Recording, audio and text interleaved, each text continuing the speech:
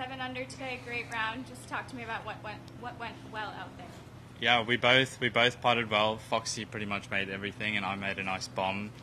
Well, he also made a bomb. But yeah, it's such a tough format, and I feel like today we finally got a nice rhythm going. Yeah, G was right. It's such a hard format to get a rhythm on. You kind of feel like you don't hit a full shot for a while, and then you've got to go out and hit a really hard shot in the wind. And I think we both struggled with that a little bit on Friday and figured it out today, and it was nice to see a few putts go in. We both hold a really long one, which is always nice in this format. And yeah, it was nice to go forward on a Sunday. It's probably going to be a couple short, but yeah, we would have definitely taken 7 under to start the day.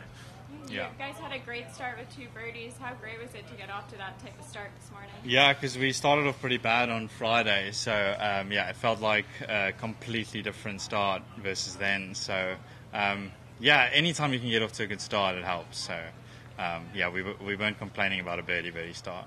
Yeah, I don't need to add to that. It was great compared to being 2 over 3-3 instead of 2 under 3-3 today. It was really nice. Especially par 5s are usually our thing, so bogeying a par 5 on Friday was not a good feeling. No, that was my fault too. No. Great recovery today, but I overheard you guys saying it was a great time, fun weekend. Yeah. Just recap on that. What was most memorable out there? Yeah, I think just between both of us and our caddies, we just had such a good time. We have a lot in common, so yeah, whether we were going to play good or not, we were going to have a good time regardless.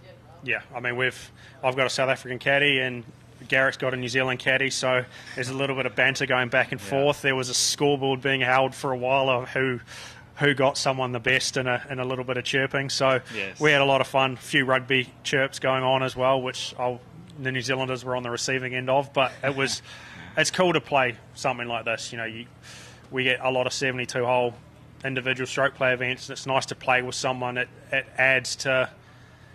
just adds to it. You feel under more pressure. You don't want to let your teammate down. And yeah, it was nice that we could actually both play well. But yeah, it was just nice to have someone to kind of root for as well on the golf course. We had a lot of fun, and yeah, hopefully we can do it again next year. Yeah, you should see us here next year if nothing changes. And you guys have a couple more groups out there, but no matter what happens this afternoon, just what does this do for you individually going forward? Yeah, I think obviously Foxy's been playing well for a while now. I think this helps me for sure. I've been struggling with my wrist and not playing great, so this is certainly a step in the right direction.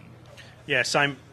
I've played well the last couple of years, but it's been a bit of a struggle the start of this year, and I felt like I turned a corner at the Masters. I started at some good shots, and that carried over into this week, and I felt like I had some really good shots coming down the stretch today when I maybe not have a chance to win, but felt like we had a chance for a really good finish and hit some good shots, and that just helps build the confidence, and hopefully we can both take it into next week. Yeah. Any final remarks you'd like to say to your fellow teammate? No, it was just a fun week. Yeah, fun week. Let's do it again. Yeah, we will. Thanks, Awesome. Foxy. Thanks Thank so you. much.